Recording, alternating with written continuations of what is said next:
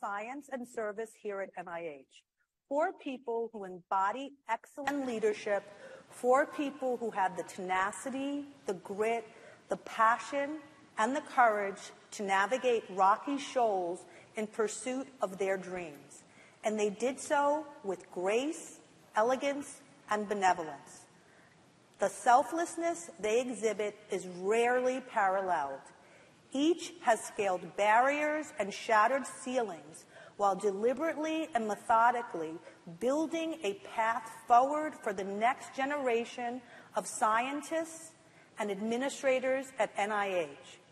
What they have accomplished is monumental. That they were able to achieve their goals during one of the most storied eras in our great nation's history makes them remarkable. So before I speak to their accomplishments, I want to take a few minutes to place us in the social and political landscape of the civil rights era. I would like to play an excerpt from a speech given by the late, great Reverend Dr. Martin Luther King to a group of high school students in Cleveland, Ohio in 1967.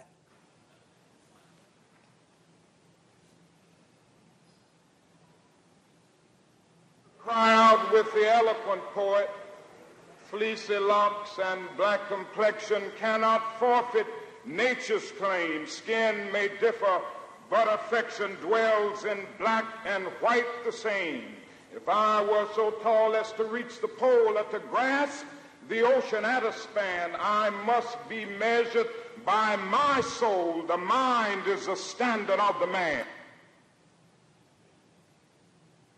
So set out to do a good job and do that job so well that the living, the dead, or the unborn couldn't do it any better. So it is my honor and privilege to introduce you to our four NIH trailblazers, Dr. J. Taylor Harden, Dr. Kenneth Olden, Dr. Vivian W. Pinn, and Dr. Nathan Stinson, Jr.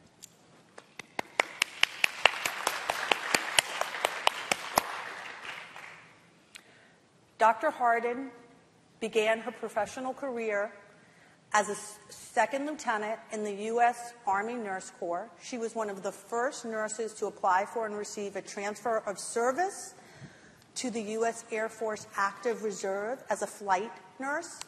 She served at Andrews Air Force Base, Castle, Lackland, Mather, McGuire, and Shepherd Air Force Bases.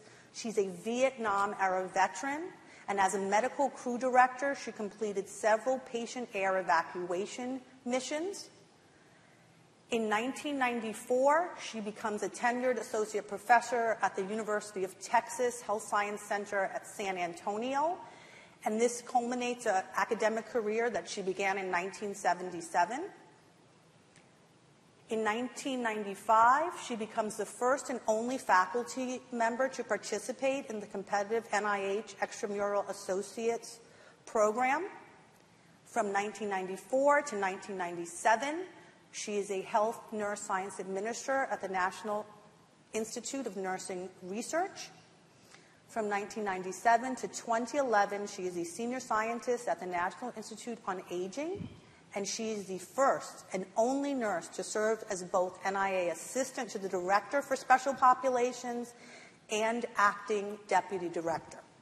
I'm not going to go through all of her numerous honors, but we did want you to understand the breadth and scope of her achievements.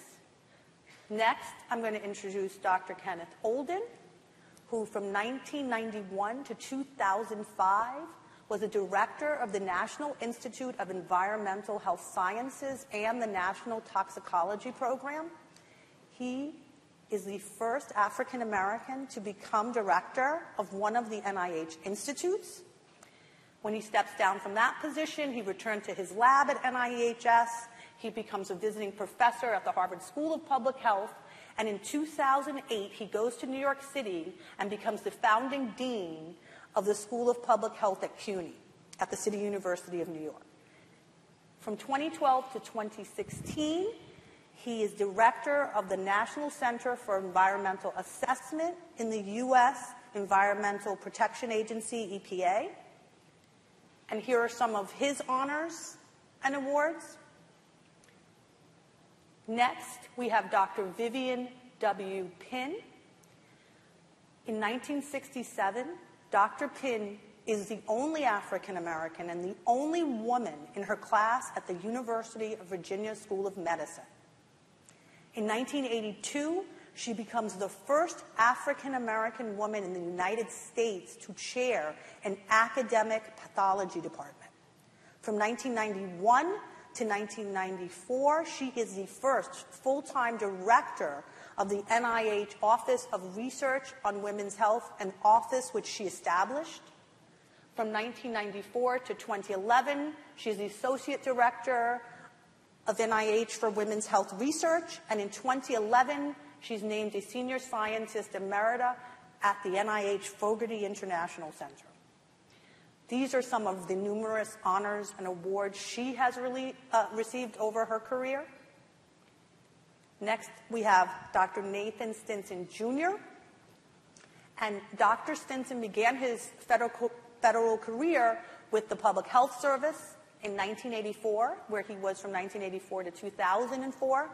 He comes to NIH in 2007 in what was then the National Center on Minority Health and Health Disparities. It is now the NIMHD, the Institute. From 2008 to 2009, he is the acting scientific director for intramural research programs. From 2010 to 2012, he's the acting director of the Division of Extramural Activities and Scientific Programs. From 2012 to 2013, he is the acting director of the Division of Scientific Programs. 2013 to 2014, he's the acting deputy director for strategic scientific planning and program coordination. From 2012 to 2015, he was the director of the Division of Extramural Scientific Programs. And he currently, since 2015, has been the director in the Division of Community Health and Population Science. And I have one extra slide for Dr. Stinson. And that is just, I want to not only acknowledge his honors, these are some of them that I selected out, but his service record here is rather extraordinary. In 1998, he was part of Vice President Gore's U.S.-Russian Joint Commission on Economic and Technological Cooperation. From 89 to 95, he was part of the Public Health Service Disaster Medical Assistance Team, and he served on several missions. And then from 1992 to 2005, he was in Guantanamo Bay, Cuba, after the mass Haitian refugee immigration. After Hurricane Charlie, he served in the Gulf Coast of Florida. And then in 2005, after Hurricane Katrina, he was in Louisiana, Mississippi, and Alabama. So suffice it to say, these four individuals on this stage represent excellence and at the highest levels, and we are going to honor them today. And I'm so happy to be able to give them their flowers. I'm going to call my colleague, Kiana Atkins, back to the stage, and she's going to moderate a program so you can hear some words of wisdom from them. And I can just as a personal note say that they have all had a major influence on my career. I would not be here today without them, and I count myself among the many fortunate, historically underrepresented minorities to have benefited from their work and witness.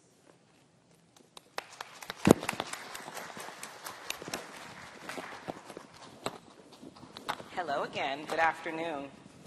Before I start the moderated session, I would also just like to give a special thanks to Dr. Bertagnoli. She could not be with us today. However, she really tried to, and she wished that she could share and be able to welcome and just support. However, again, she was unable, but we still want to thank her for making the things that she did happen for us.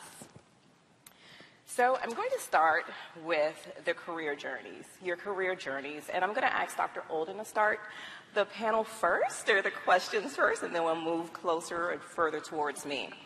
So the first question we'd like to know is more about your career journeys at NIH. During your tenure, your careers here, what did you find to be the most challenging and the most rewarding?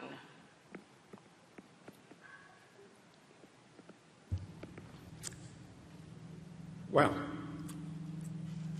when I interviewed for the position as director for NIHS with Dr. Healy, she asked me what would I make as my number one priority if I was to be selected as director of NIHS. And I told her two things. First, I would make the Institute responsive to the needs of the American people, number one. And number two, my vision of environmental health was broader, more expansive than focus on chemical and physical agents in the environment. That social determinants of health, in my estimation, were a major part of what we should be doing in NIHS. And if I was to become director, that social determinants of health would be one of the programs that we would develop. And I would say Dr. Healy and Dr. Zerhouni and Dr. Collins, thank you, and well, Collins weren't there, Dr. Varmus, all supported that effort.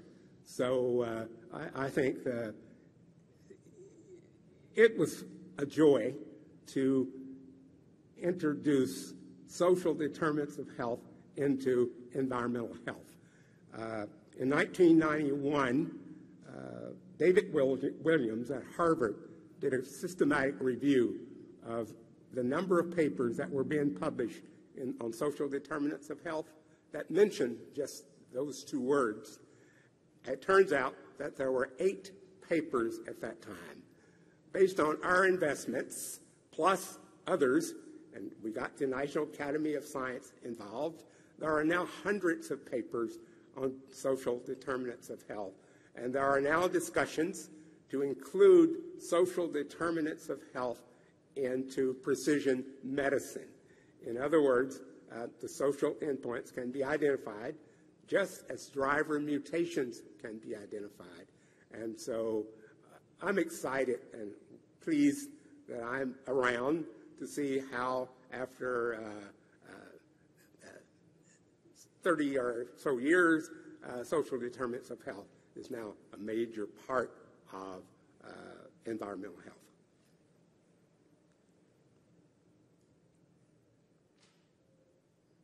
Thank you, Dr. Olden. Dr. Harding.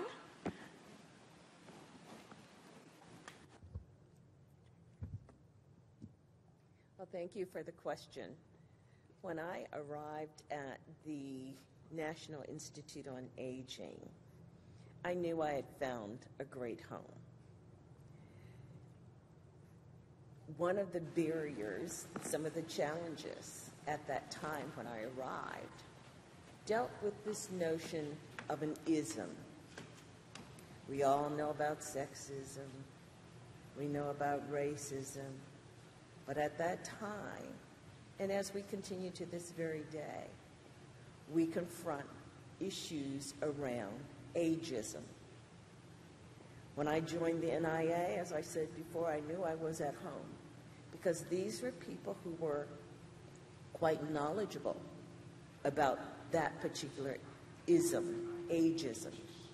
And I knew that with that kind of background, they could understand perhaps my background of racism. So as we confronted issues of ageism at the National Institute on Aging, we were able to address a multitude of issues. For older adults, there was still this sense of discrimination, just as people like me had to confront it.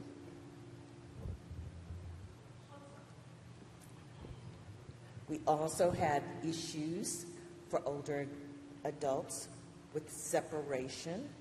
Again, given my history, definitely understood the challenges and the barriers when one is confronted. And you think about even to this day, older adults without families, they're still somewhat separated when they need care at the end of life. They end up in assisted care facilities, assisted living facilities, and nursing homes, where they're often separated and segregated at times. There's also this issue of discrimination, and unfortunately, it's playing out this very day in our national politics, that ageism is surfacing in our national debate.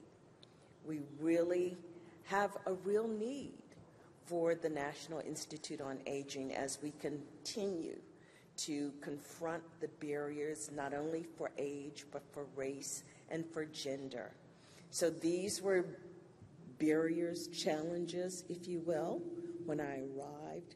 We continue to address these issues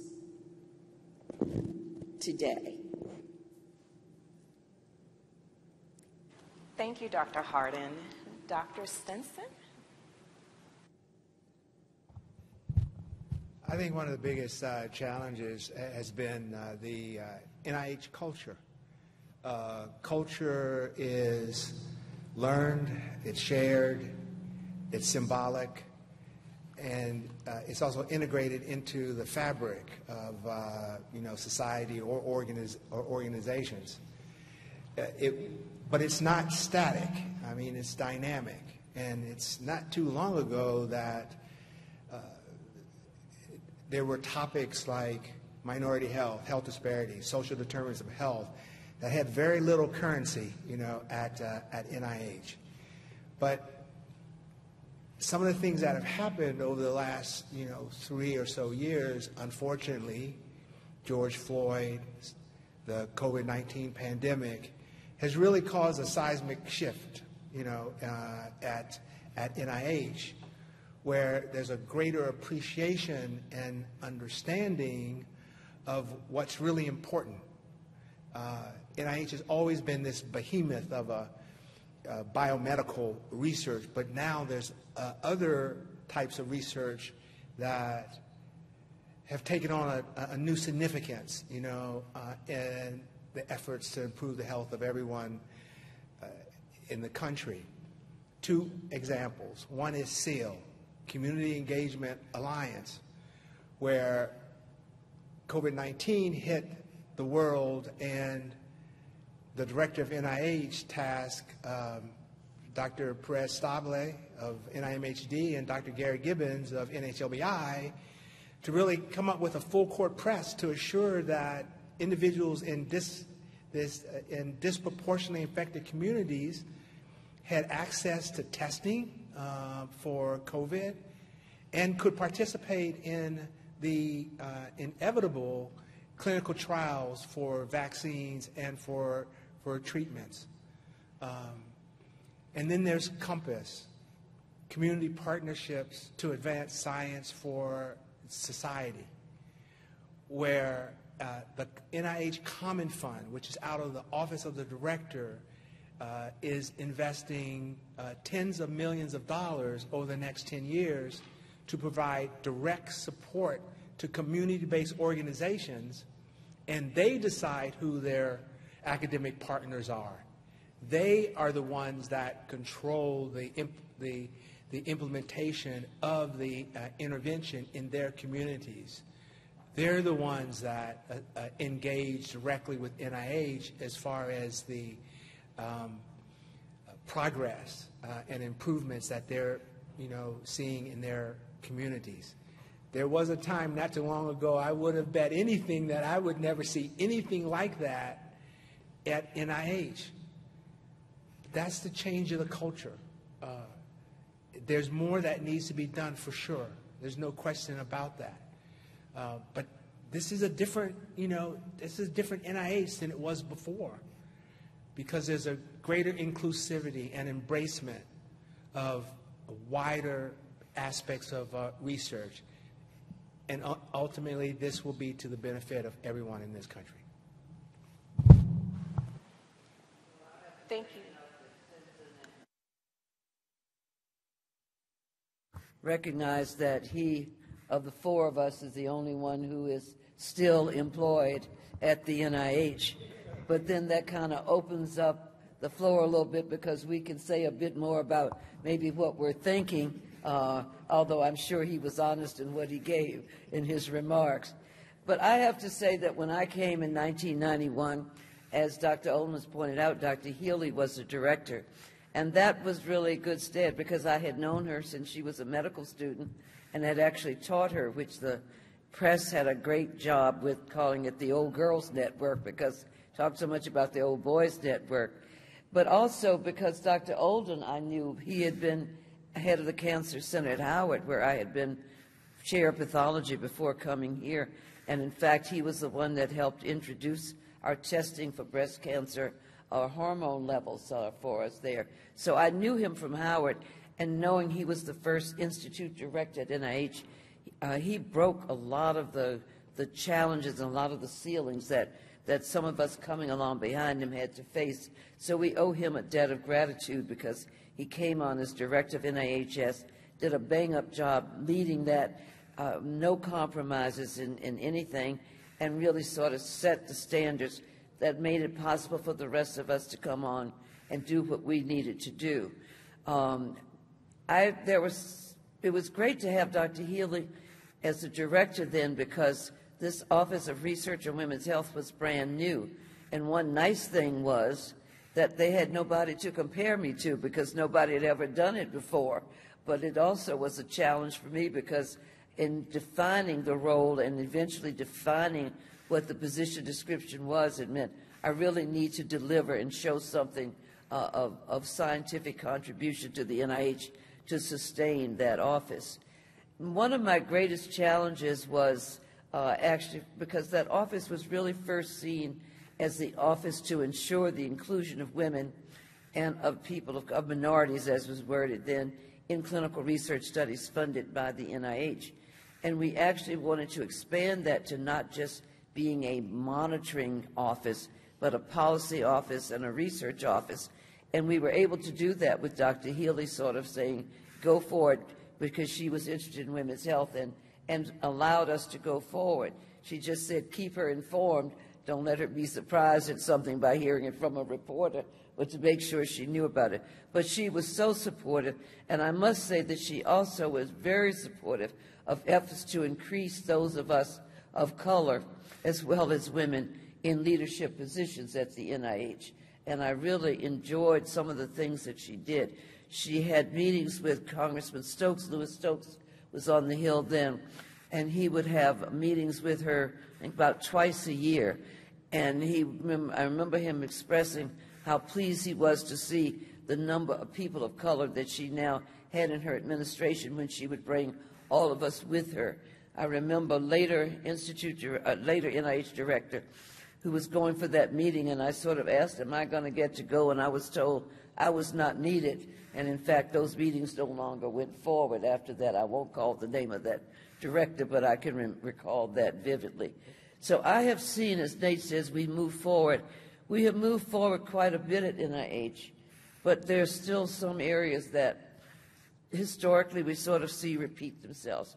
I have to say, one of the challenges I had with the Office of Research on Women's Health was that it was seen as a policy office. We set up a strategic plan for research, but one of the things that I wanted to do was to make sure when we were addressing women's health that we were addressing the health of all women. And one of the things when we were looking at careers for women that many of our constituents pointed out, which I really knew, and that is that some of the things that might work for women in general might not always be helpful for women of color. So I really wanted to set up a special group to look at women of color and their careers and what NIH needs to do or should be doing to better enhance and support the development of women of color. So within our Committee on Women in Biomedical Careers, I asked Dr. Taylor Harden if she would chair a subgroup for us on women of color. And I hate to tell you, and I guess this is what the sign of the times was, but this was before I left. So when was that, Taylor? That was about late 90s, about 2000. So when we presented this to the committee, we didn't get discussions of why was this important and why do we need to do that. It was, why are you going to call them people of color? How will they know if they're a person of color or not? And we had this whole meeting was just went off on a whole just attack of why you're going to label it people of color. Won't that be insulting? And I finally just said, we of color will know we are of color, and let's go forward. And Taylor led that, and I think that committee has continued, and Marie Bernard eventually headed it, and I'm not sure if she's still doing that now. But looking at issues for women of color, to me, was very important to make sure that there was the diversity, attention to the diversity of women in all of the programs of the Office of Research on Women's Health. I won't go into more things, but I just wanted to point out that what you see before us, if each of us have our own careers, we had our own challenges, we had our own ways of dealing with them, but to me, the greatest benefit we had was that we each kind of supported each other. And we looked up to the accomplishments of others, and that helped us. And we needed to do the same thing in bringing others on board, because if we didn't reach down and help those who were coming to be able to be successful in what they were doing, especially in the early years, that I think we would not have the accomplishments that Dr. Simpson has pointed out. But sometimes I wonder how deep those accomplishments go in seeing some of the things. I'm really delighted to see how your institute has really developed research programs, has gotten additional funding. That is coming a long way, because I remember, and I'm sure Ken and Taylor remember, when they did not want us to have an institute looking at health disparities or so-called minorities. But there are also little things that still happen at the NIH that I hear about that bother me. And one last thing, I won't go on because I think we've used up so much time on question number one. But one of the things that was most disturbing to me was, and I think I'm seeing Dr. Owens in the audience, I'm sure he can relate to this, is that when I first came to NIH, there were a number of people of color, who, especially guys, but guys and gals of color, who were scientists, who were in the intramural community, and who were aiming to become tenured. And I saw many of them leave for great academic appointments elsewhere, but I wondered why we couldn't keep them at the NIH. Glad they got the experience and got the credentials of the NIH, but I just thought we lost more than we needed to. And I was sort of frustrated because many of them would come. I was new to the campus, and I was a little more outspoken because I wasn't worried. I thought if they fired me, I'd look for another job, till I realized I was too old. I better watch what I was saying, but in any case. But people would come and talk to me about some of their experiences, and I would try to do what I could to help them. And I know Roland was really involved in a lot of this in those days, and he'll have to speak for himself, but for me, it was very discouraging over the years to not see an actual increase in the numbers of scientists of color who went on to become tenured faculty here, or tenured scientists here at the NIH. That was something that was discouraging, but overall, my experiences at NIH were fabulous. I wouldn't have given anything to not have had this opportunity. And I'll stop there. I think I've just touched on a bunch of stuff rambling, but that's what happens when you're last and you're oldest. Thank you so much, Dr. Pinn. Each of you have definitely contributed to the progress we have currently made and where we are, so we really thank you for that. And it seems that it's been vast, different areas of impact. So as we are thinking of that and how you got to those points within the NIH, we want to transition into the role of the Civil Rights Act, because we are 60 years later from that era. And as we think about that, how did, as you transition the civil rights era impact you, your journey, and how do you think it opened opportunities for Blacks in science and medicine? Dr. Olden. Well, clearly, the civil rights movement had a huge impact on many programs that benefited us. And I was, at that point, in graduate school and thinking about a postdoctoral work. And I think, though, that most of the improvements and advancements that were made over the years have, institutions did some, but I think most of the change that happened at institutions happened because there was someone there, some bodies there who were committed to inclusion and diversity, and it wasn't not so much it was an institutional commitment, but there were individuals who understood what the struggle was all about. And those individuals, as I think back, were the ones that made things happen. When I applied for a postdoctoral fellowship to Harvard in physiology department, the person I wrote to was agreed that I should come. But once I got there, I discovered that the institution had also admitted, the first time, 20 African American students in the School of Medicine. Now, in physiology department, there ended up being 3 of us, and it was mostly due to 2 people in that department, and almost none of the other departments had anyone. There was, so I realized that, and that, I think that's still the case today. I look at my friends who are in business and other professions, and you can almost, in every case, identify an individual who understood the struggles and that equal opportunity had not been common in America. And so, yes, the NIH was important in my life. I had a great opportunities here, but I think it was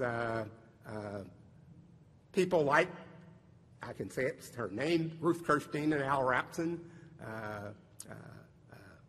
Ira Pastan, and others. When I wanted to come to the NIH as a senior staff fellow, I wrote to Ira Pastan. I didn't write to the director of the NIH, and Ira Pastan took me into his laboratory, and after 3 years, he promoted me to tenure with my own resources, and I think that was, I'm pretty sure that was, the first African American to be promoted to tenure as a researcher in the NIH, and that was in 1977.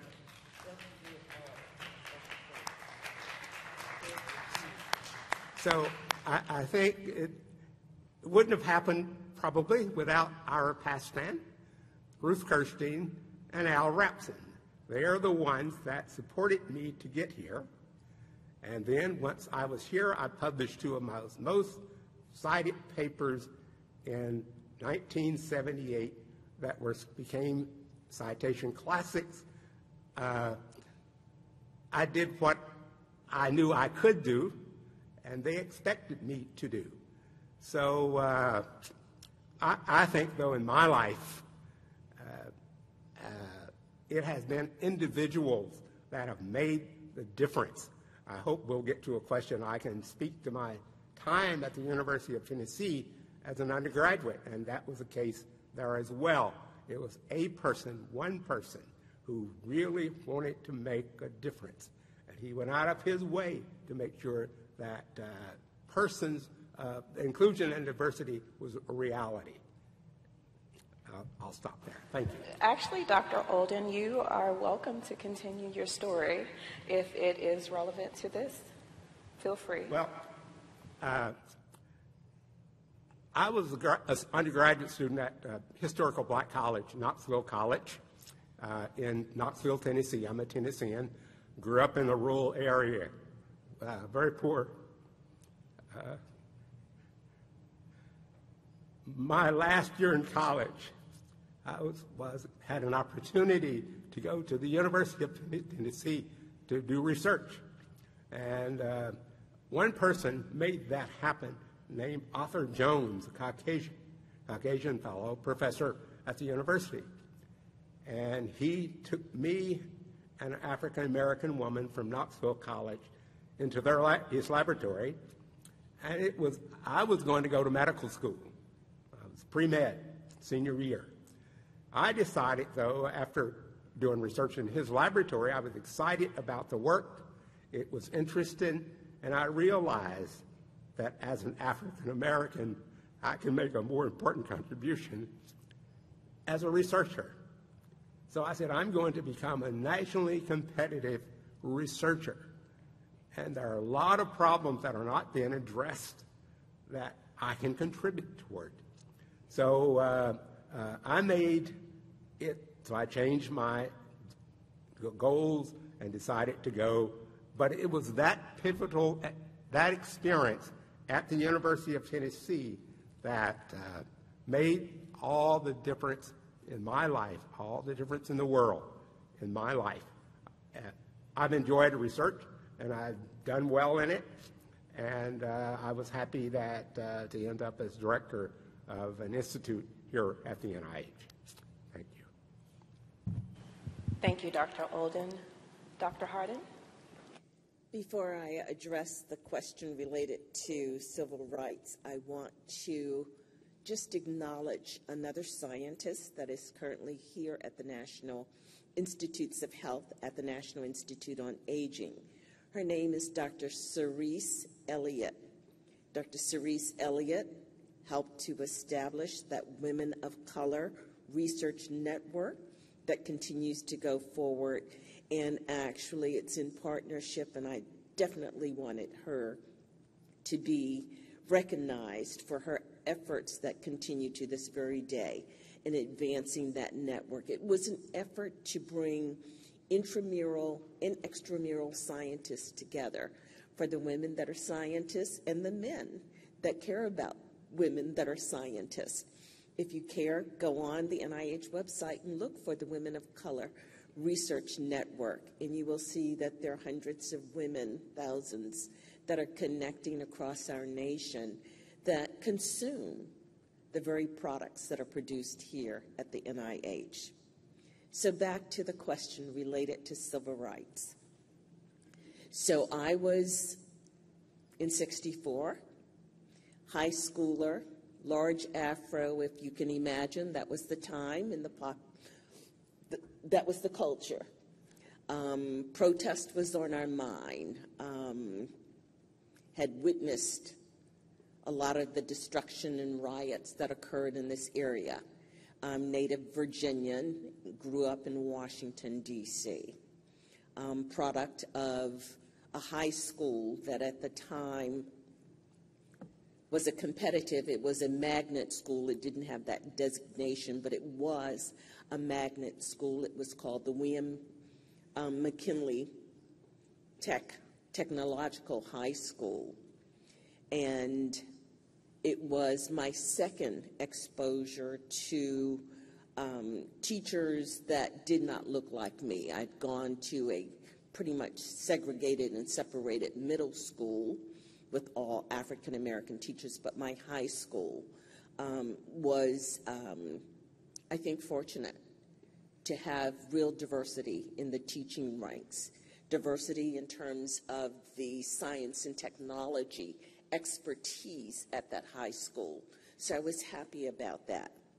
But again, that restlessness in knowing that the Civil Rights Act had been passed in 1964, and you have to understand the history and the fight and the struggle to get that act passed, and what it did for our nation and what it did for me was to help control, help to slow some of the obstacles and barriers related to social engineering.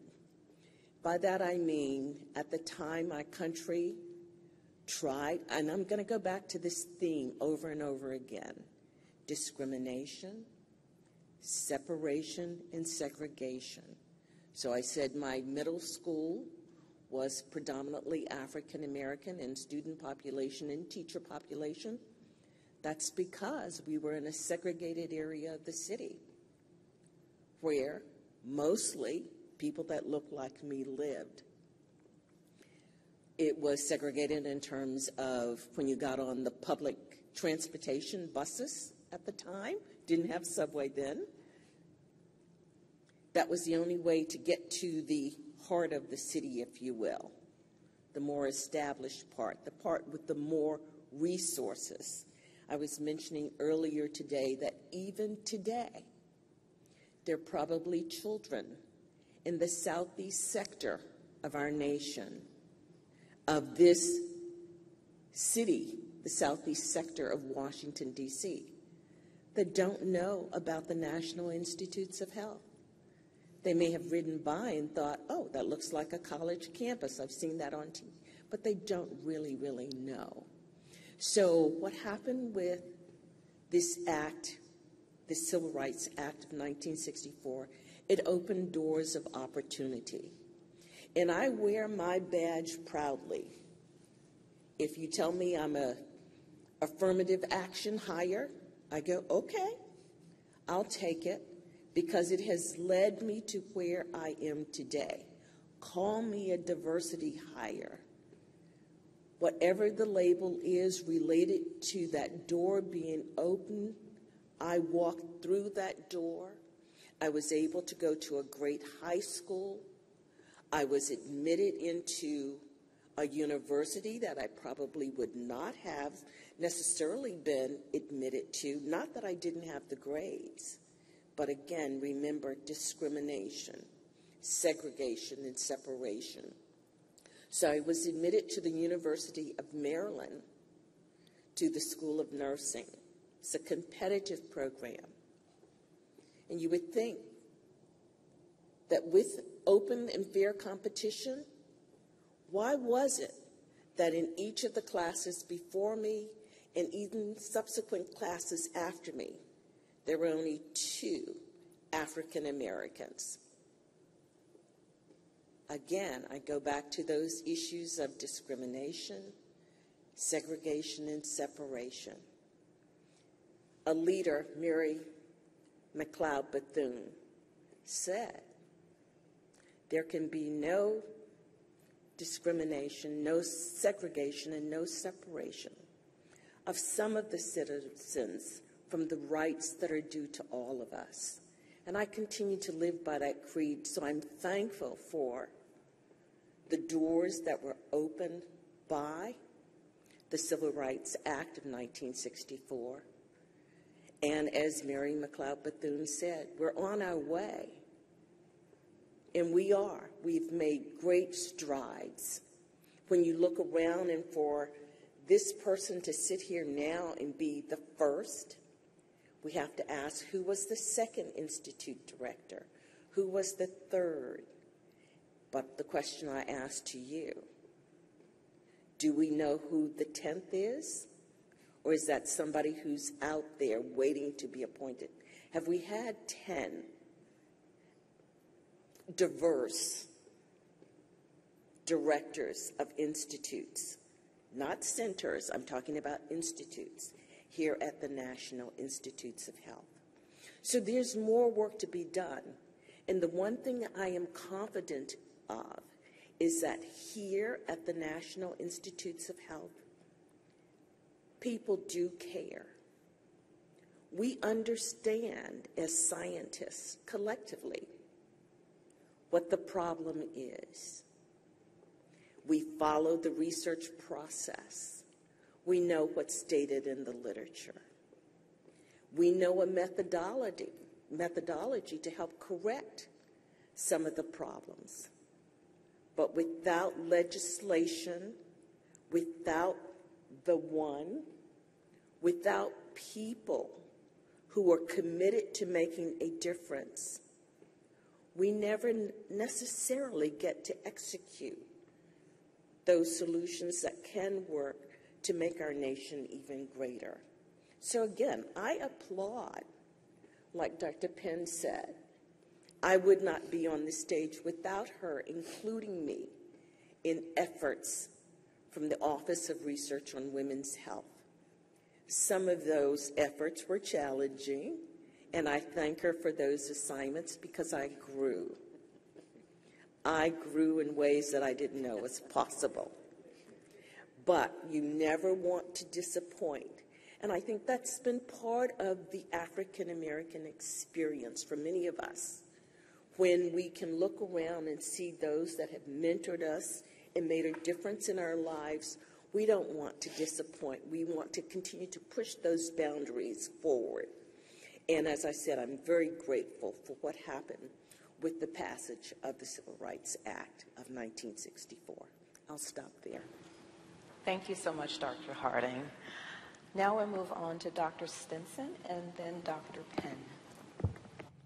How do I follow that? I'm not so sure anything I said will, add to what, Dr. Harden just said.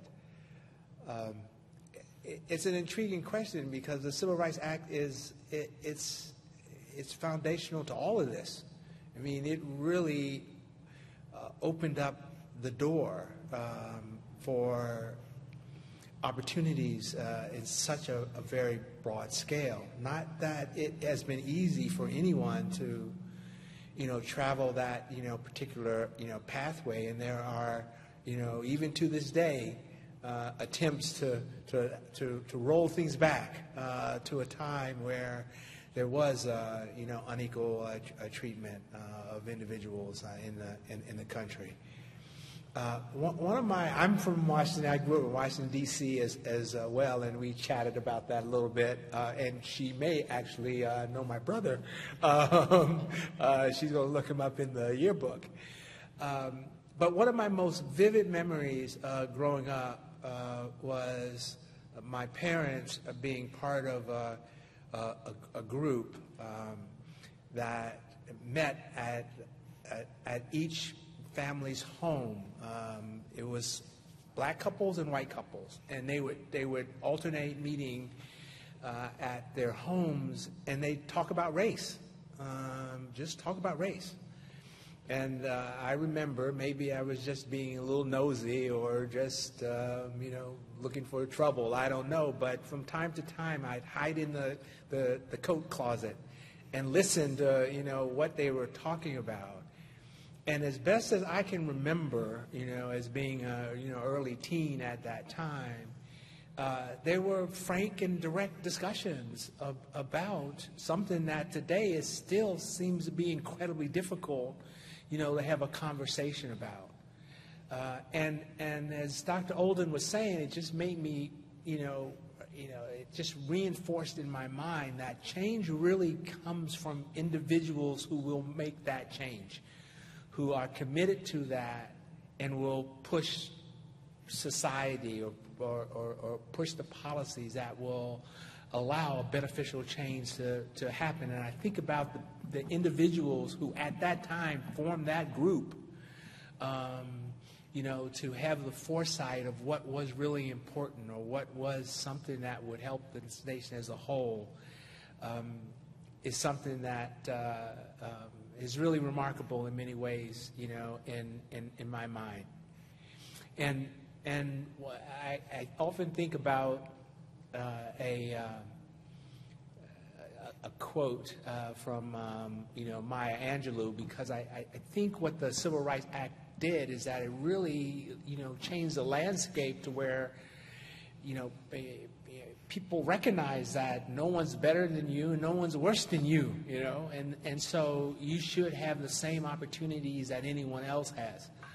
And she came, I think it was in 2009, she came to NIH, and one of the things that she said I will always remember, she said, equity is like air. It belongs to all of us.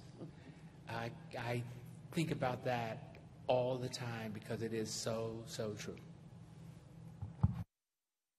Thank you, Dr. Stinson. Dr. Pinn? Well, I think my colleagues have covered this so well, and I agree with the major concepts they put forward. When I reflect on the Civil Rights Act and what changes I saw before and after. So 1964, I was already in medical school. I started medical school in 63.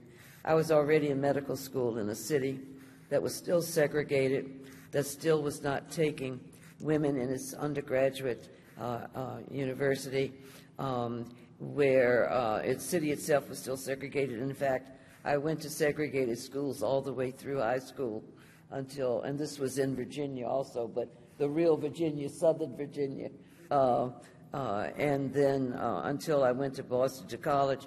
And even though Boston was the North and was supposedly integrated, I don't know how many of you remember what was happening in South Boston, where they did not want to integrate the schools and the busing episodes there. So I saw all of that, and then I saw the Civil Rights Act come about.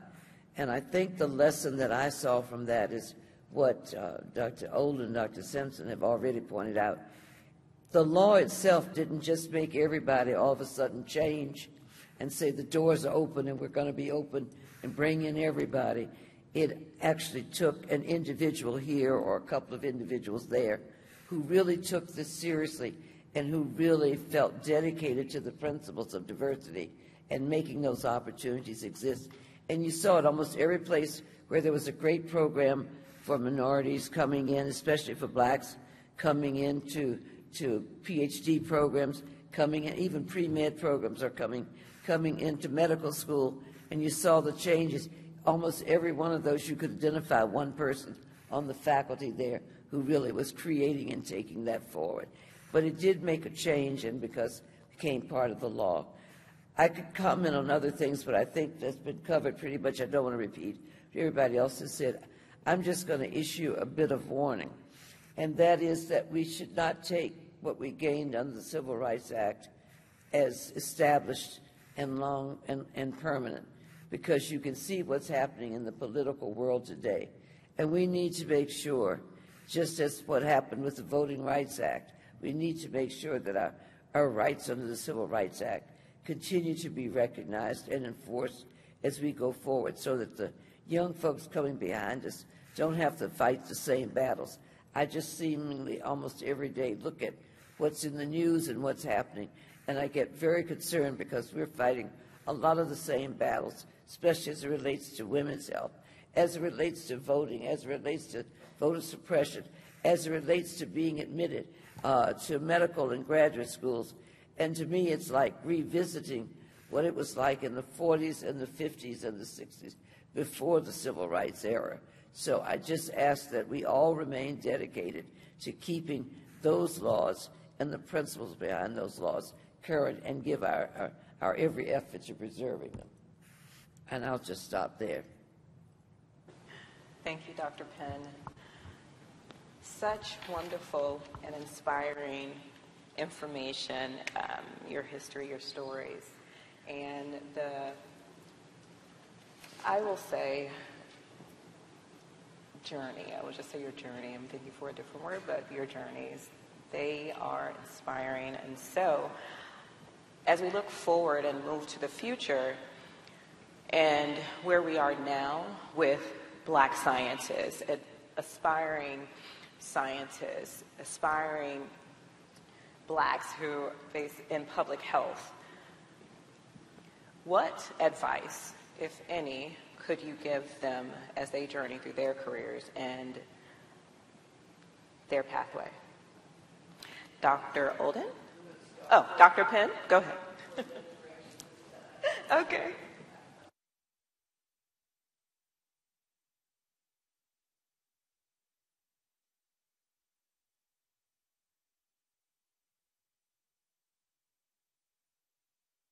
There are a lot of efforts underway.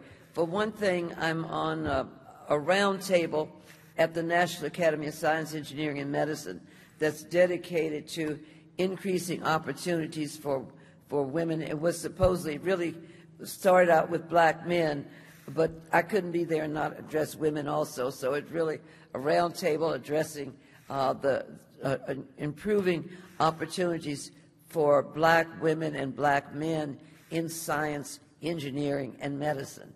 And so we've been having a series of meetings and programs over the past, I think we've been in existence now a little over 3 years, after it became obvious that that the numbers of black men in medicine had remained stagnant since the 70s. And so we had not been increasing. While we were increasing blacks in medicine, was mostly related to taking more women in, and that looked great until you stopped and saw what's happening to our male colleagues and our male students, and they were not getting the same opportunities. So there's been a lot of attention given to that and looking at the barriers that students face along the pathways. I won't go into all the barriers because they are there. One of the major ones is looking at institutional racism, and that we really need to eliminate racism as it exists throughout institutions. By that I mean whether the institution is a university, an organization, or school, but just that we shouldn't always think that we have to change to fit into the system. Maybe the system needs to adapt to having more diverse participants in that system, and that's where we think the efforts need to go. But to not go further into that, if there's time, I'd love to tell you more about that. And also that the National Medical Association also has an effort undergoing with the AAMC, the Association of American Medical Colleges, addressing the same issue, really looking at increasing black men in medicine and science. And I think we need to look beyond just medicine, but looking at careers in science in general. Not everybody needs to be a doctor. There are other roles that you can have in this, in science and medicine. But it's to me is pleasing to see that there are actually organizational efforts like having the AAMC, which has never been successful in reaching parity for blacks in admitted to medical school and graduating, that they're at least focusing on that. And then it is something of a first for the National Academy of Science, Engineering, and Medicine. Many of you may know it, as it used to be called the Institute of Medicine, to have an actual roundtable addressing these specific issues. The only problem is that it can only come up with suggestions and thoughts. It does not have a power of implementation. And so that's where our effort is. We come up with great ideas and great thoughts, but we need to make sure that institutions are paying attention. But the final thing is, because the question really was not that, I just wanted to point out there's some groups that are really looking at what advice we can better give and how we can make institutions more receptive. But I would say to anyone aspiring to careers in science and medicine to go for it. I think there's nothing more fascinating, nothing more fulfilling than knowing that you're making a difference. You're discovering something from science that no one knew before, or you're beginning to understand more about the body or the environment or our climate or whatever, that you have a better understanding to embrace that and what we can do to improve and to preserve it for future generations. And you just look at our climate as an example. And that there will be challenges along the way, and boy, I could recount some challenges, and sometimes I think when I hear students complain about some of the microaggressions that they face and comments that they're called and names they're called, and I'm thinking, gee whiz, what would you have done if you'd been coming through when I was coming through 50 years ago, and some of the things we were called and how we were addressed? And then I stop and think, no, that's not fair. Because 50 years later, even if we did endure those things 50 years ago, students today should not be having to face those same challenges if we've made any progress.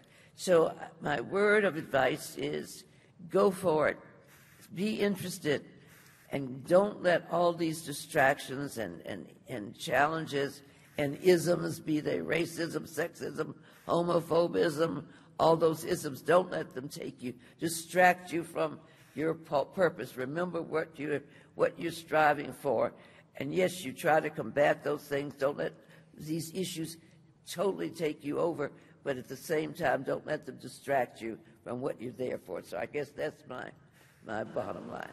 And always know that you can do better than those folks who think that you can't do as well. That's the end of my message on this one. Nate, to you. Thank you, Dr. Stinson. Two pieces of advice. First one, which aligns with what Dr. Pinn just said, understand what your goal is. A goal is what you want to be or what you want to achieve. And don't shortchange yourself. Too often, I think there is a tendency to try to decide what's achievable, or what is it so I can say that I was successful because I met that. And that may not be really what you aspire to. There is nothing wrong with aspiring to the most lofty, level or position, and getting close is not failure. That may be very far from, setting some type of goal that you can easily achieve. So don't you change yourself. You never know exactly what you're able to actually accomplish. The second piece of advice is find that special mentor, and that mentor doesn't have to be in the scientific area. And what I mean by quote special is to find that person that sees something in you that you don't even recognize. For me, I wasn't one of those individuals who wanted to be a scientist from third grade or participated in school science affairs. And quite frankly, my first year of college, I spent more time in the student union game room than I did in the library. And I have such a vivid memory of, English class and the professor coming up to me at the end of a class saying that he wanted me to come to his office hours. And I said, oh, okay, all right. But I was perplexed because I wasn't doing bad in the class. I mean, I was passing, let me say it that way. I wasn't falling asleep in the class. I wasn't disrupted in the class, and I had no idea what he really wanted to talk to me about. And when I went in to see him, what he said to me is that I just have a feeling or a sense you're not working to your potential. And Roy Lutke is his name. I will never forget this man, who essentially, was more concerned about me than I was about myself at that point in time. And it really was transformational because I had to step back. It forced me to step back and think, well, what is it that I really want to do? Why am I in college? What is it that I think I can actually, achieve and accomplish? And so during the rest of the time during his life, he was someone that I could have a conversation with that had nothing to do with biology or science, but someone who I feel was the foundational mentor for me that helped me think about what was important to me and to use that to determine what my goals were. Thank you so much, Dr. Stinson. Dr. Harden. This is for my mentees that are present, such as Beverly. It's for my colleagues from the NIH that are present. And it's for my mentees that are online. They told me they would be listening, so they know when we talk about aspiring scientists, those that are already in the scientific domain, this is for you and for all of you as well. Do we have any football fans here? Can you raise your hand so I can see? I'm new to football, but it's my new thing. And the reason it's my new thing is I think of science and aspirations being on a football field. Think about the current Super Bowl champs. You have a team. We didn't get to team science here at the NIH as if it was something new. Team sports had already been out there. And the reason you have a good team is because you want to get to the goal line. The goal line is whatever scientific question you're exploring. You want to solve that thing. That's your goal. And you want to recruit the best people around you, the best people in the world. That has been the legacy of the team science and team sports. You can send an email to anyone. And most people, they love giving free advice. It's up to you to be able to screen that. Now, the other thing, so as not to take up too much time, but you have that football analogy in mind. You know the lay of the field. What you have to keep in mind as players is that we're in the era now of DEI, diversity, equity, inclusion, and some add the A for accessibility. Don't forget where you came from when you started playing football. So don't forget about the discrimination, the segregation, and the separation. You have to keep that in mind because just like a team, sometimes they'll try to block your vision, your view, and have you forget where you came from, what you learned in the past. So don't ever lose sight of that. The other thing is, as a player, I want you to be conscientious, a certain persistence and dedication to your craft. In psychology, they say conscientiousness is indeed a trait. I also believe you can learn some of those behaviors. It is that dedication and that persistence. I want you as a player in this game of science to ask questions. And it is true. There is no stupid question. The only stupid question is the one that doesn't get asked. So become a connoisseur of how to formulate the question, how to execute the question. And when you're coming up with your research questions for exploration, always consider who is included, who is excluded. That's what we're about today, because we've had so many research questions asked and answered. But there wasn't anyone else out there at the time necessarily asking. So if we explore that question, when we answer it, is it like air? Is it equitable? Who's included? Who's excluded? I also want you to learn to write better. Do you think the quarterbacks in the Super Bowl just started lobbing the ball? No, they had coaches. Wake up. If we have a problem, the one thing we can always do is lob a good manuscript at it. And I want you to be able to write well. So if you write well now, I want you to practice, I want you to study, I want you to be coached to be exceptional in your writing. It's becoming a lost art. People are barely reading.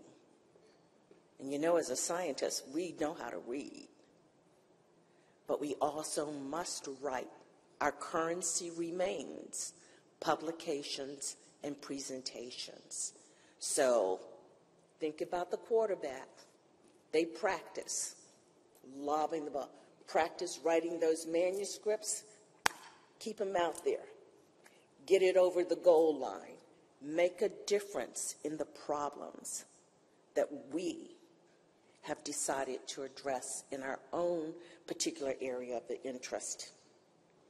2 more, learn to withstand criticism. It's another ism. You're going to get criticized. Hello, welcome to life. Everybody in here, right? We've gotten criticism. Some of my ideas, they said, oh, we can't do it now. We don't have the money, Taylor. When are we going to get more money? In the next budget cycle? So I should wait another year? No, we need to do certain things now. Now is the appointed time. The last thing that I want to say to you, many of us have been socialized over time to think about our careers as a ladder, progressing up and up and up. What I've learned here at the NIH, your career is more like a jungle gym. You can move sideways, there are lateral moves. If you don't like where you are now, I think you have a few other institutes that you can explore to find the right place for you, the right fit. You can go to the top, you can stand on the top bars and survey the land around, or you can turn that thing all the way upside down on a jungle gym. So don't think everything has to be lockstep in going up and up in your career. It's the jungle gym. You could go to the other side of the jungle gym and gain a whole new perspective. Bottom line, be flexible and never feel boxed in. Your career is much more expansive than just a simple ladder. You have the entire jungle gym of science to explore. Good luck to you, aspiring scientist. Wow, thank you so much, Dr. Harden. We're going to stop or end with Dr. Olden on this question, and then we're going to transfer into audience Q&A. So if anyone has a question, you're able to, if you're in the room, come to the mics. And if you're online, you can put your question in the chat.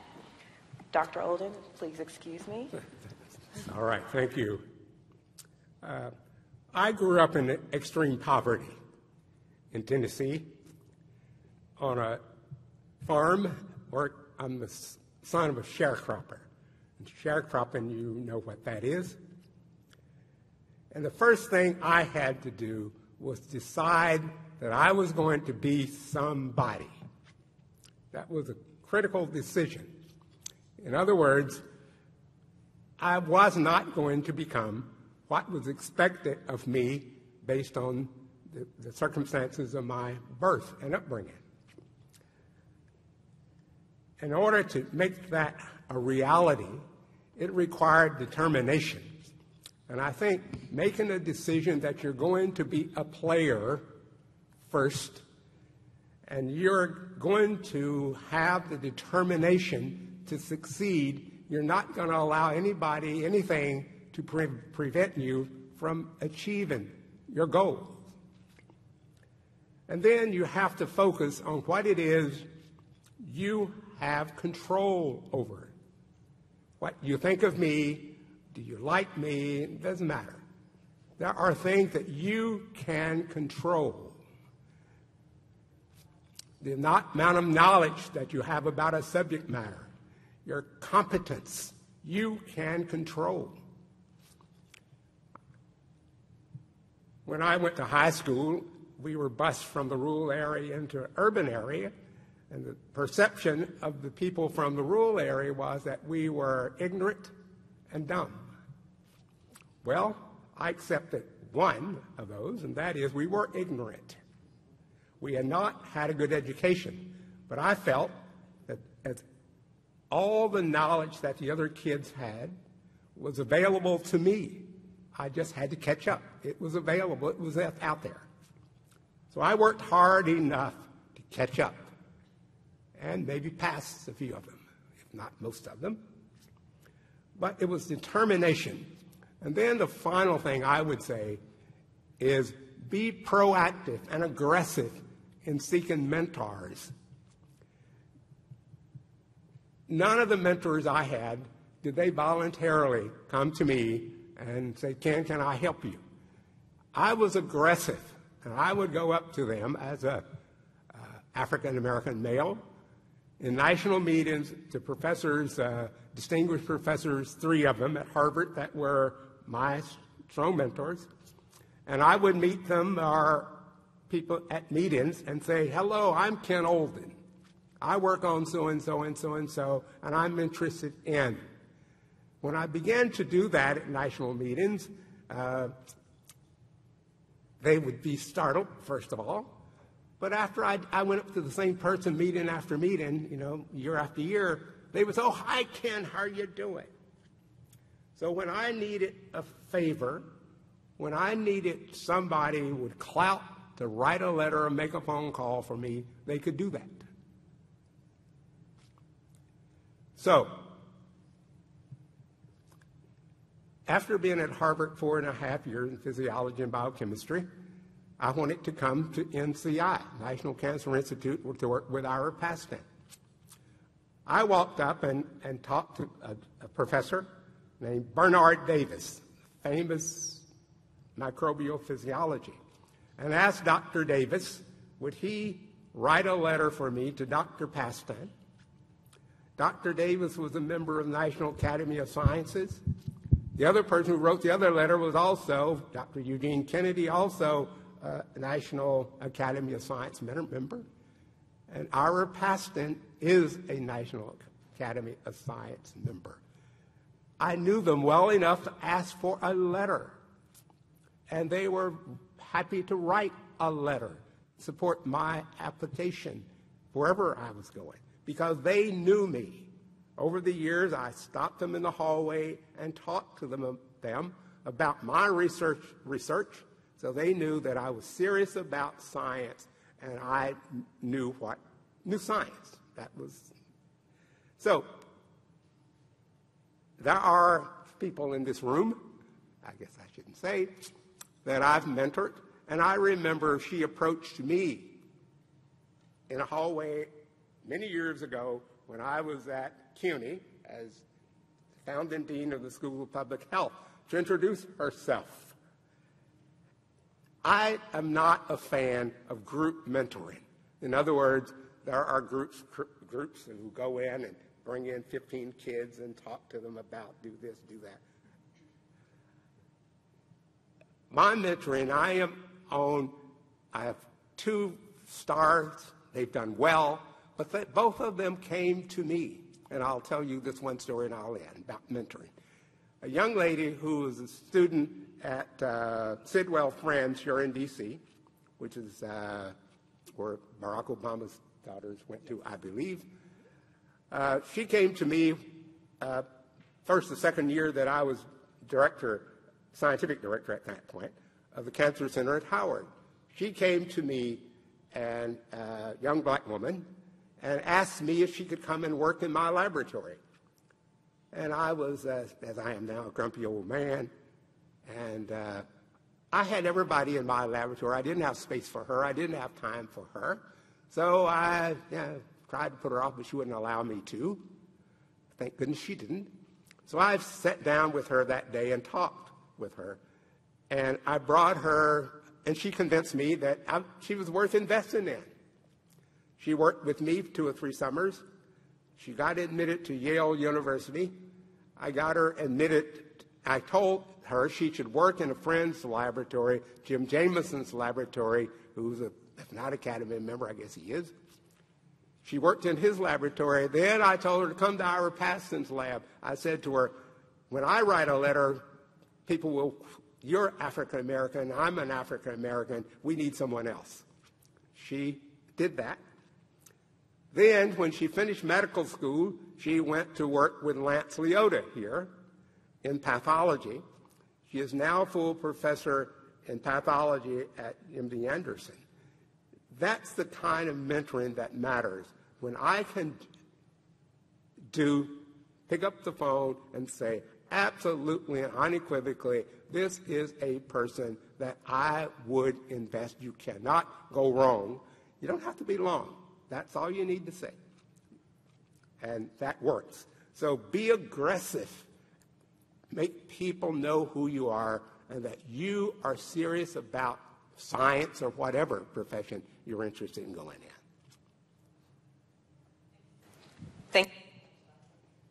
Thank you so much, Dr. Olden. At this time, we have a question from our online audience, so we're going to pivot. Can you all hear me? First, thank you all for being here. It's our honor and privilege to host you today. I have a question from a virtual attendee. What, if any, assistance or evolution do any trailblazers speak into health demographics of minority communities being impacted by corporations that move in with outdated technology in engineering, where disparities with cancer become more prevalent?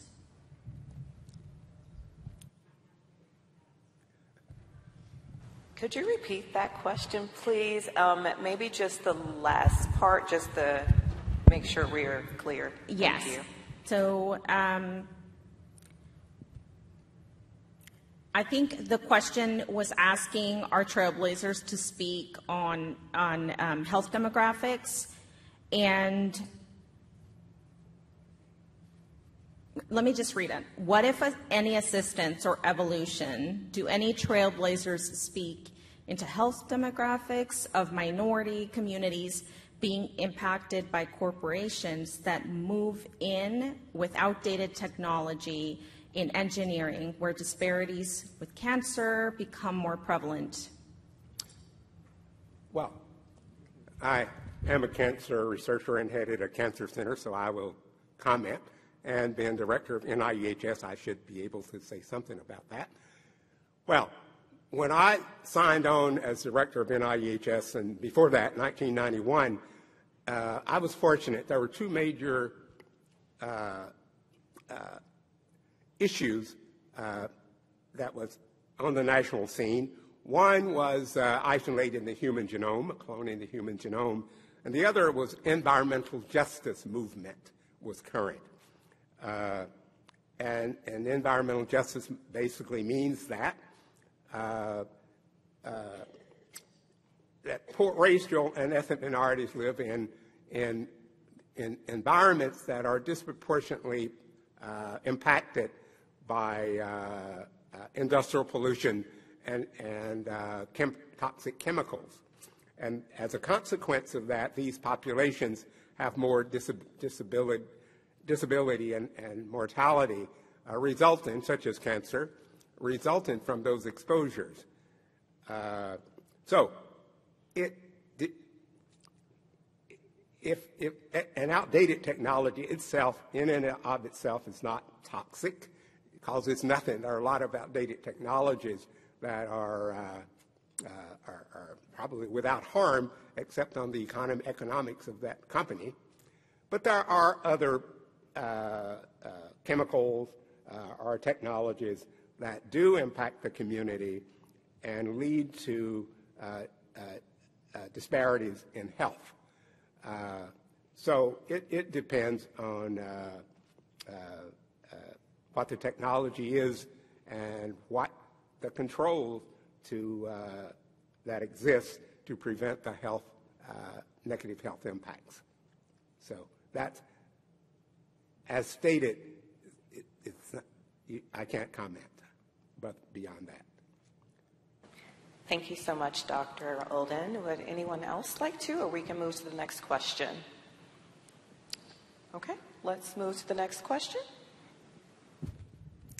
What advice would you give to someone like me who has recently began a career at the NIH and is facing some of the same struggles related to race and gender that you faced?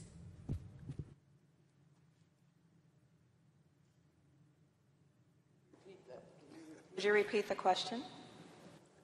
Happy to.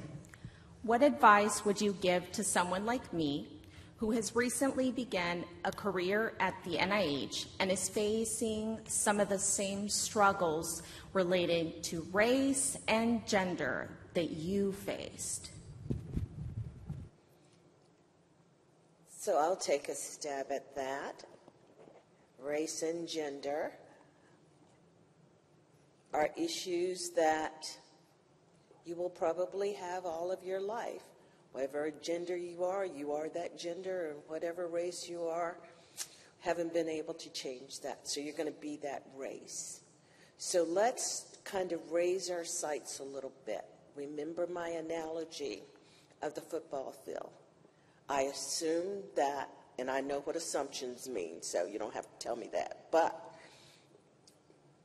you're here at the NIH. I believe you're here for a reason, that you have something to consider and something to accomplish. Think about the goal. Why did you come here? Do you still think this is a place where you can reach that goal? If so, remember my advice regarding criticism. You're going to always be criticized. So we're going to get over that and move around it. Not ignoring it, not saying it doesn't hurt, but you learn to deal with the criticism. How do you learn to deal with that? You learn by, here at the NIH, you learn by giving factual responses. Equip yourself with appropriate background and data and stand strong. Again, in football, I don't know if you're familiar with this strategy where sometimes a team will try to get you to jump offside so you get penalized. That's the same thing that can happen to women and minorities. Dr. Pinn mentioned the microaggressions. They can make you jump offside.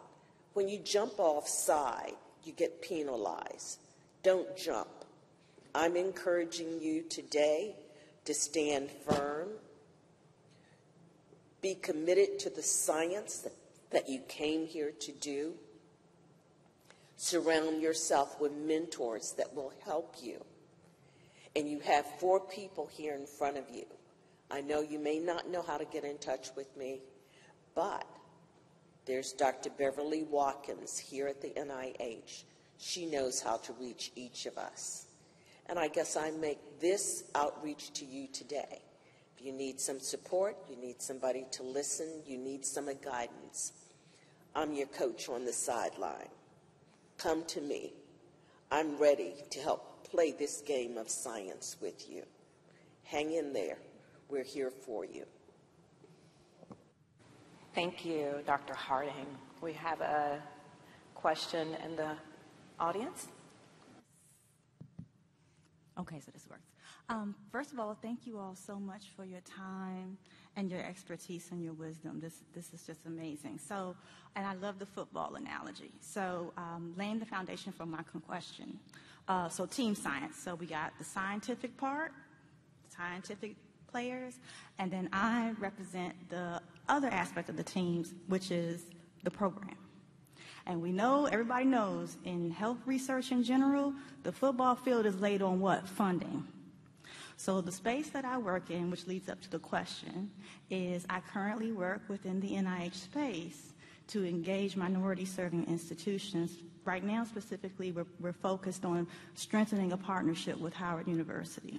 But in general, as a program person, I have a question about any wisdom or strategies you may have on the for NIH people who are in the program space that can help strengthen and engage our minority-serving institutions. Because as we all know here, our minority-serving institutions in our HBCUs often lack the infrastructure and just the resources. You know, they're in a whole different space. And so we're working from the NIH to say, hey, you know, we have funding opportunities, but we just need some more wisdom around strategies to engage and really penetrate within those organizations so that they can rise up and get the funding to do the research. Because as you all know, working with the minority-serving institutions and HBCUs is so important to health disparities because they need to have equal opportunity to get the infrastructure funding to do the research. So that's my question. And I know that's a big question, and I'll take you up on the mentorship offer so we can build up, but just at a very high level, any strategies that you have for engaging and working with HBCUs and minority-serving institutions so that they rise up to the call to actually apply for funding to do their research?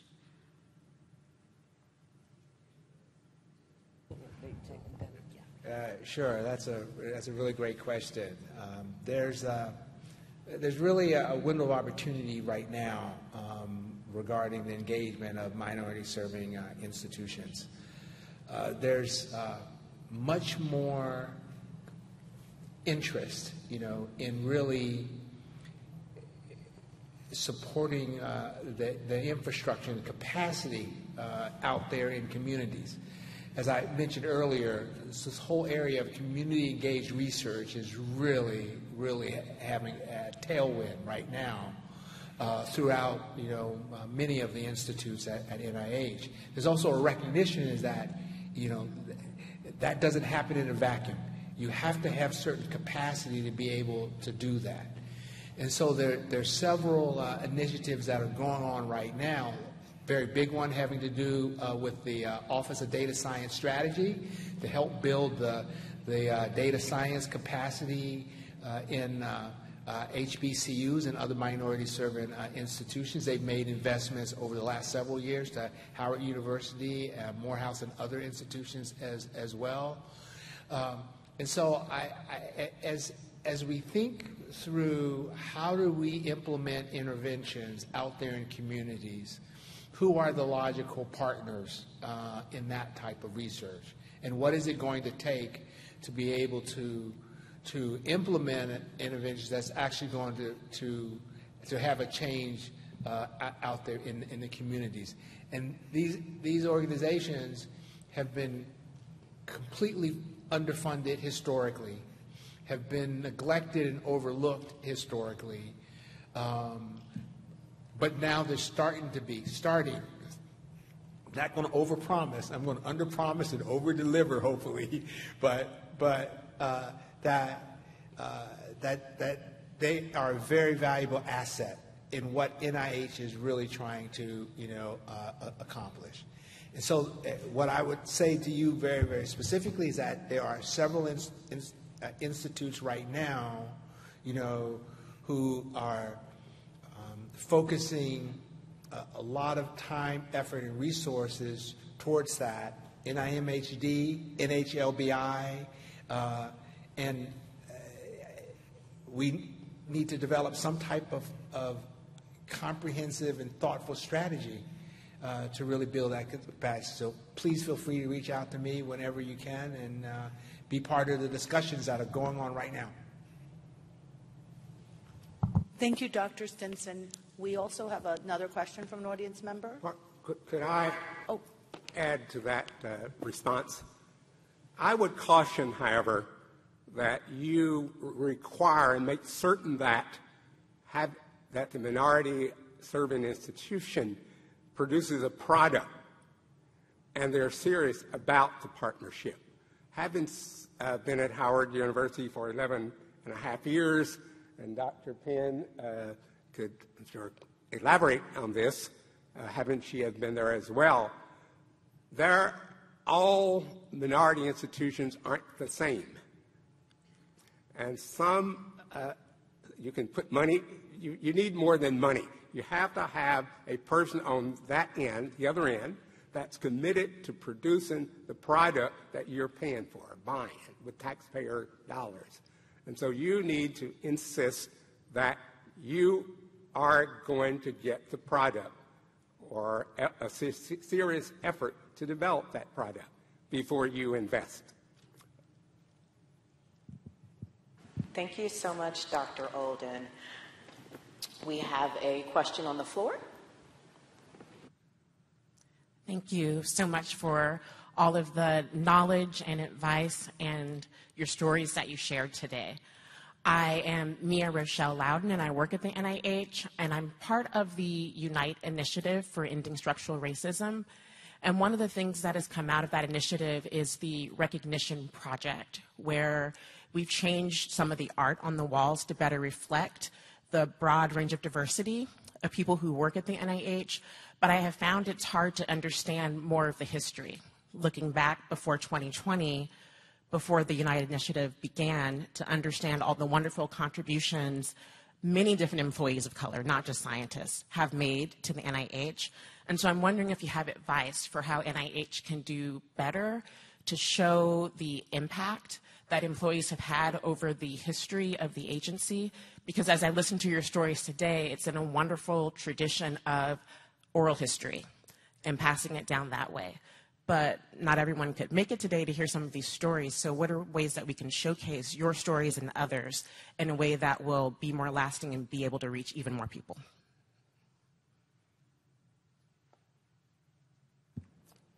Well, one thing that we could do, and I'm doing that, provide in my papers, I'm writing my own memoir in a way, and the NIH has an archive, and they've asked me for them, and they've been down.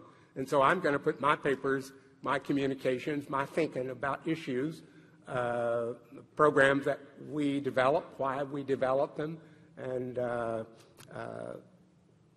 and kids can read them 100 years from now, I hope. And my grandchildren and children will go in and read them. So I think that's, all of us could do that.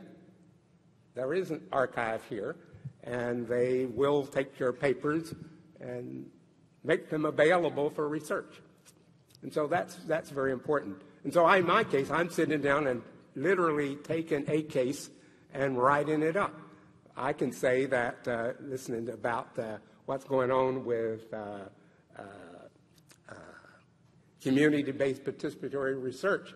Well, that was a major investment that we made in 1991. And we're recognized for that by Research America.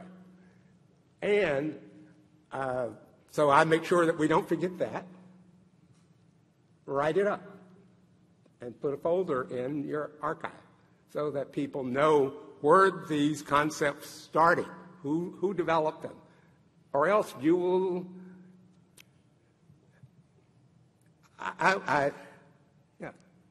So you have to do that. Otherwise, I read now things that I know how they got started. But when you read the press, you might not believe that.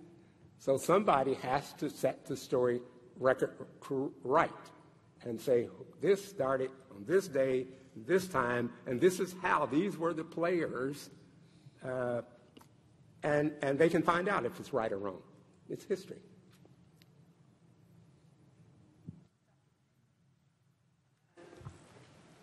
Dr. Olden, thank you for your comments, and you're right, and I'm concerned because you spoke about Dr. Kirstein and Dr. Rapsett, and they were very much impressing on everyone around them at that time the importance of archives and of maintaining. In fact, they were, at that point, you were supposed to have a log of every phone call that came into the office, everything you didn't put in the trash.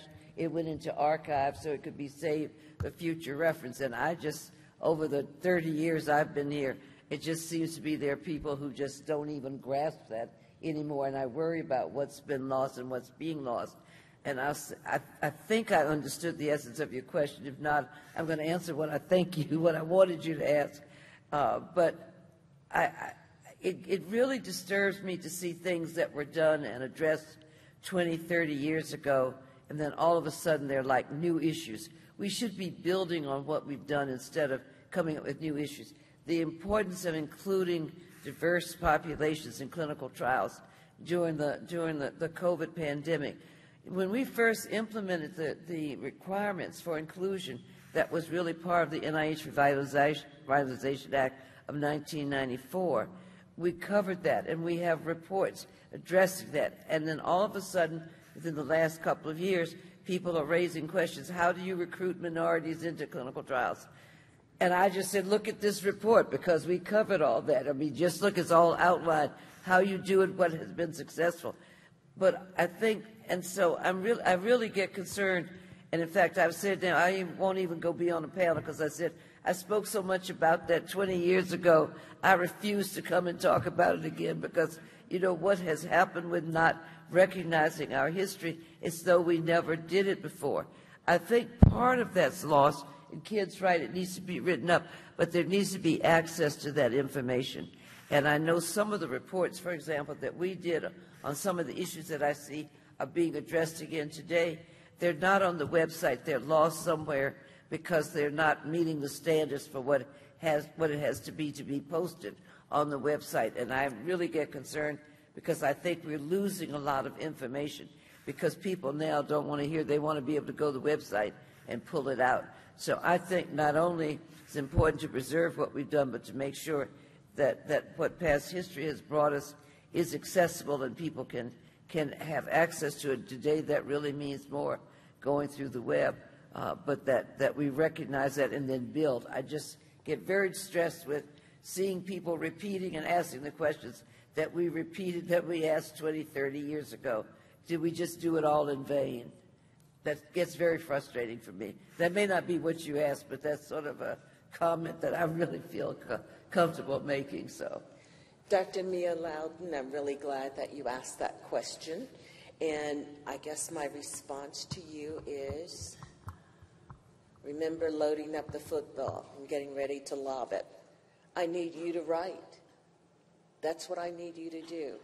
As everyone has indicated, we cannot let our history fade and go into the night quietly if we are not invested in documenting what has transpired in your time, in the efforts that you've put forward.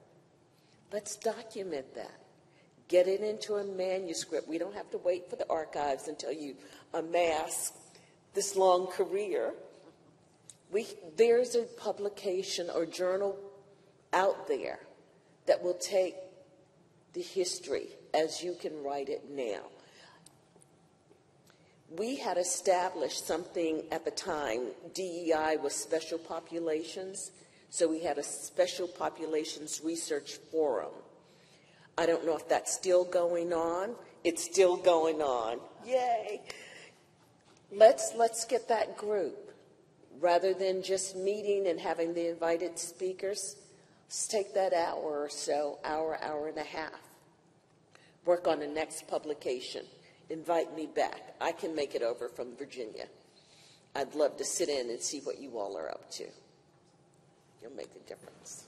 Wonderful, wonderful. Thank you so much. Our program is coming to a close. I have one more question from online, and we have one question in the room. I will just state that the program does end at 2 for our online audience if you have to leave, but we will continue with the program to make sure that we answer or ask the questions in the audience. So, online? Can you each tell us about your greatest challenges and how you overcame them?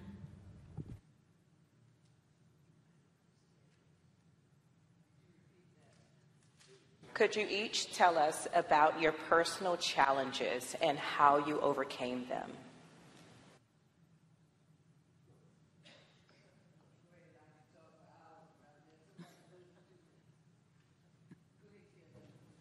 Well, I said my greatest challenge was obviously growing up in a rural area with poor education, poor schools, and poverty.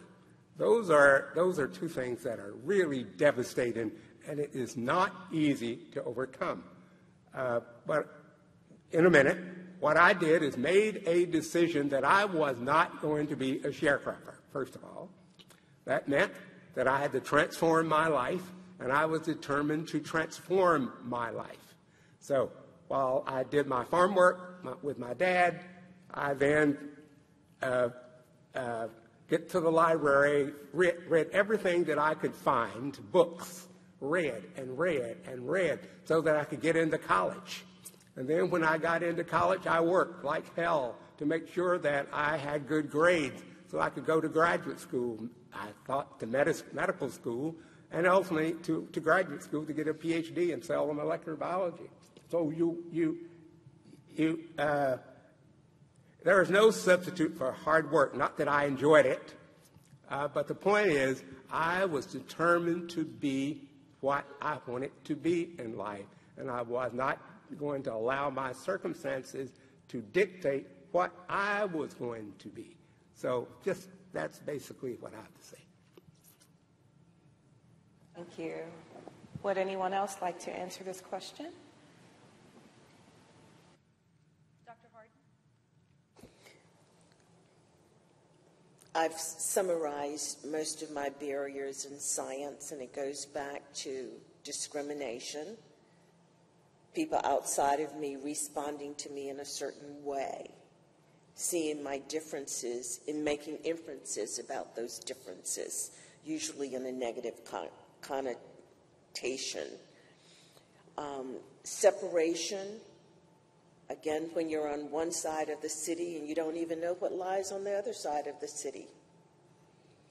Because we had barriers and we were separated, lack of transportation, lack of resources, poverty, all of that. And the segregation, our libraries weren't as well funded. So again, my theme, the DSS, discrimination, segregation, and separation were barriers. How did I overcome? And that's the more important part. Family support to push forward toward a goal. Being conscientious. I was always a curious child and a curious adult, and will rattle off a number of questions. So the way to overcome is to know what your barriers or obstacles are. And then with the resources we have in this day and age, it doesn't take much to figure out some of the solutions.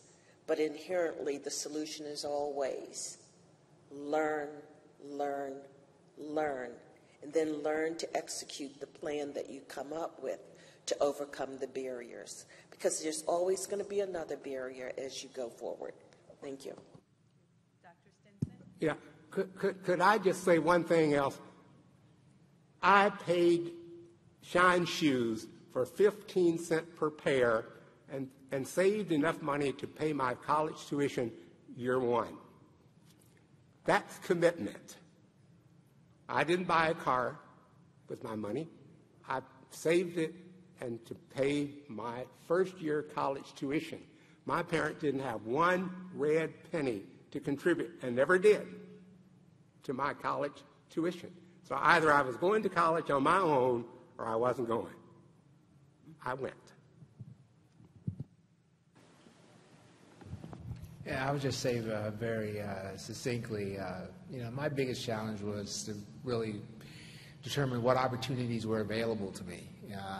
Information is always is key, and sometimes some people have information, other people don't have information. And so persistence, I think, is something that's very, very important, and it goes back to what I mentioned before, understanding what your goal is, and taking the steps to ensure that you meet that goal. And for me, persistence was one of those things. Sometimes when I'm talking as you get older, you don't mind showing those pictures that I used to hide, of those old family pictures. And now sometimes when I'm speaking and talking about opportunities, I show a picture of me as a bald-headed baby in my mother's arms with her mother, my grandmother, and my great-grandma Lizzie, who was a descendant of slaves, taken when I was a baby on the farm in Halifax, Virginia, where I was born. No running water, no electricity, but we were happy and we were comfortable. We really didn't think of ourselves as being poor because education was the important thing.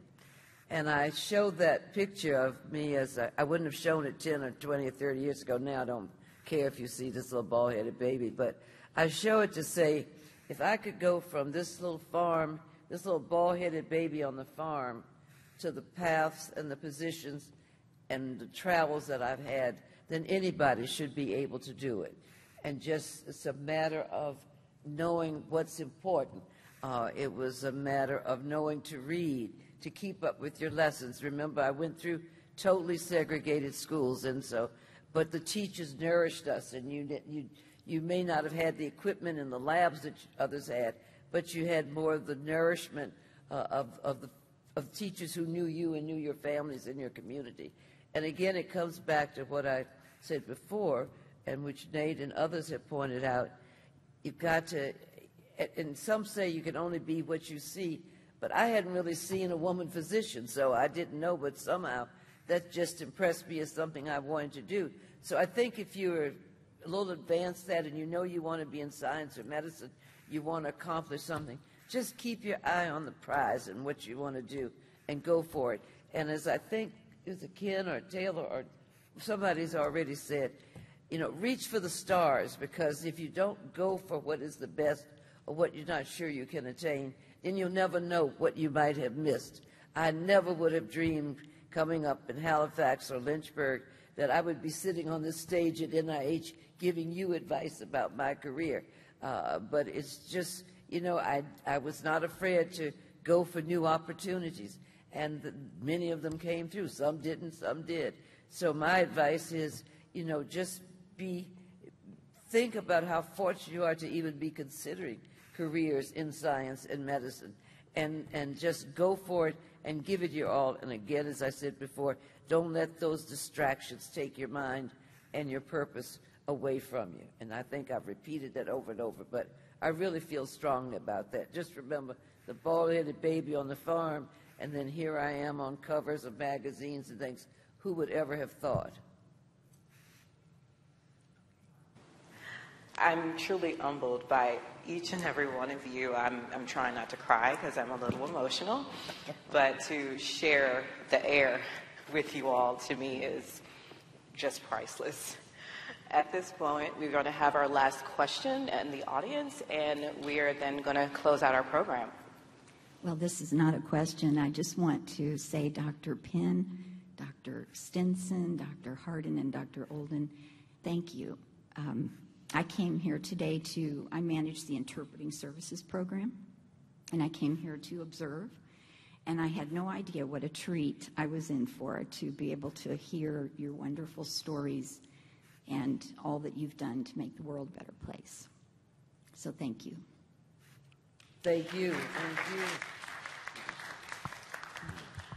I think those were wonderful sentiments to end our program with. Thank you so much for that.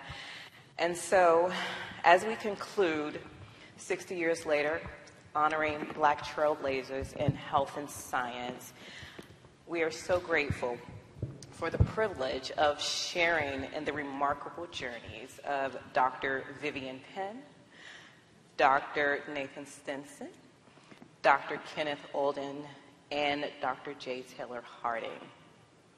This event has been a timeless celebration of excellence and resilience and the enduring impact of trailblazers who have shaped the landscape of health and science. Their stories resonate not just in the context of the past 6 decades, but as beacons guiding us towards a future where the pursuit of knowledge is marked by diversity, inclusion, and continued excellence. As we carry forward the lessons learned and the inspiration gained, let us collectively commit ourselves to fostering an environment where Black excellence and excellence in all forms continues to flourish. I'm going to interrupt because the thing that Dr. Harding and I believe Dr. Olden said that really resonated with me is that equity is air. So everyone deserves equity, and we all have excellence. Today we are celebrating Black excellence, but everyone has the opportunity, as we've heard, to succeed no matter what your barriers are, to not allow the isms to impact us, but to make sure that we know no limits. I believe that there are no limits. Someone says, I can't? Okay, I can. So there are no limits. So as we carry forward the lessons learned and the inspiration gained, again, from these legacy of trailblazers, that is not confined only to a specific area, but is a timeless inspiration that transcends boundaries and propels us into a future where celebration of excellence is known to no limits. We thank you so much for being a part of this celebration, a testament to the enduring impact of Black excellence in health and science. Until we meet again, let us, in the spirit of 60 years later, guide our endeavors toward a future marked with, again, excellence. At this time, we are finished with our program. Again, I just want to thank the panelists and for everyone that is here supporting. Let's give our panelists a round of applause.